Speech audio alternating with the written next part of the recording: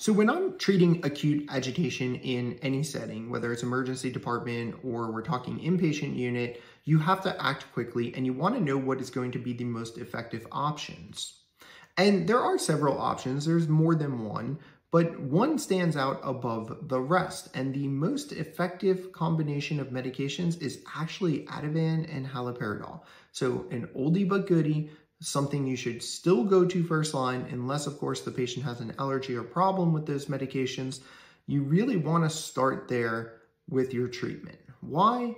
Because it's just as effective as Ziprasidone, for example, IM, or olanzapine IM, and it comes with less side effects. Actually, we find that that combination of Haldol and Ativan is less likely to cause side effects than olanzapine alone or Ziprasidone alone as acute agitation treatment.